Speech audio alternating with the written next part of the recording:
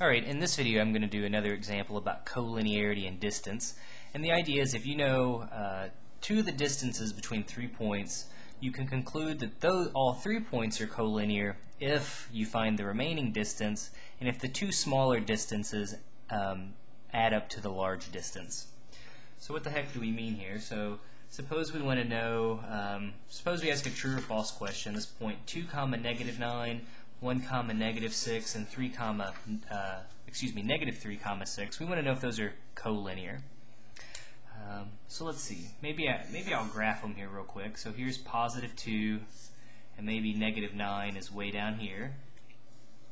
So maybe the point 2 comma negative 9, maybe we'll label that as our point A.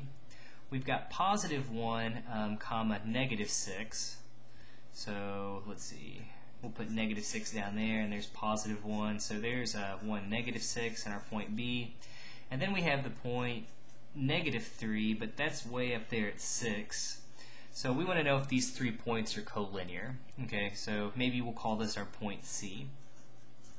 Well, certainly my artistry is pretty bad. They don't look collinear, but I was pretty sloppy labeling things. So who knows? Maybe they do actually lie on a line if you have a good artist. So the only way to really figure it out is we're going to have to find the distance between each one.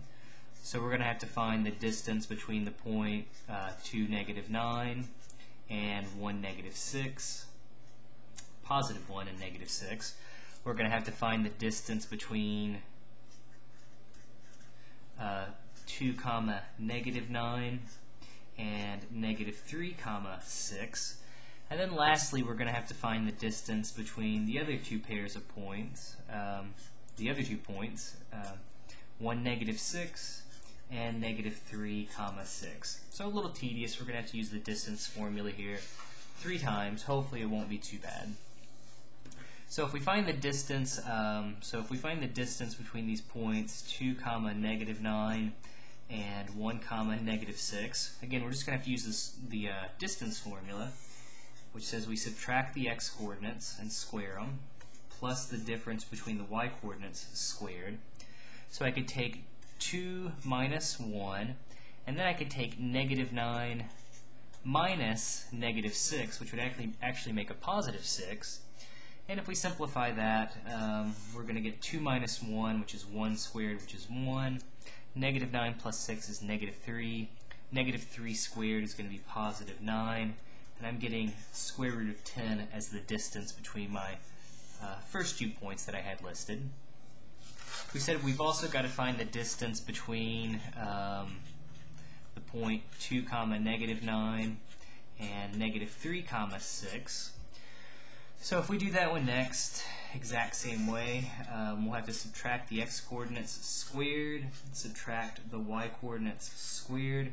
So I can take 2 minus negative 3, which will make 2 plus 3.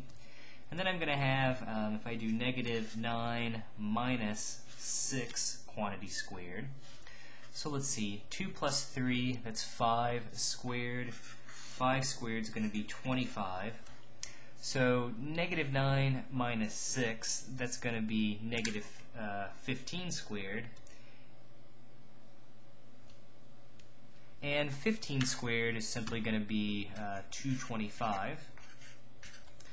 And that's going to give us a value of the square root of 250. So let's do our very last one here. If we look at the distance between, let's see, 1 comma negative 6 and negative 3 positive 6. So 1 comma negative 6 and negative 3 positive 6. Again, we're just going to have to find the distance. So I could take 1 minus negative 3, which would make 1 plus 3 squared, plus, so then I'll take negative 6 minus 6 quantity squared. And if we simplify this, we're going to get, let's see, so 1 plus 3 is 4 squared, which is 16. We'll get negative 6 and negative 6, which is negative 12. And negative 12 squared is positive 144. So if I simplify this, I'm getting the square root of 160. Okay, so the 3 values that we had here, we had the square root of 160, we had the square root of 250, and we had the square root of 10.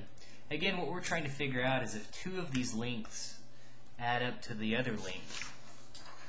Well, in this case, we would clearly have to take the two smaller lengths. So really now the question reduces to, if we take the square root of 10 plus the square root of 160, does that in fact equal the square root of 250? If the answer to this question is yes, we'll say they're collinear. If the answer is no, well then they're not collinear. To do this, what I'm going to do now is just start simplifying radicals. So the square root of 10 doesn't really simplify, so I'm going to leave that alone. I could write 160 as 16 times 10. Likewise, 250, I could write that as 25 times 10. Again, I could even emphasize this is 1 square root of 10. So we've got 1 square root of 10. We could pull the square root of 16 out as a 4. We'd have 4 root 10. We can pull the 25 out as 5 root 10. And hey, so again, we're kind of asking ourselves, are these equal? But definitely, because 1 square root of 10 plus 4 root 10 is going to give us 5 square roots of 10. And lo and behold, hey, that's what we wanted to get. So that does in fact mean that the points, the original points, are collinear.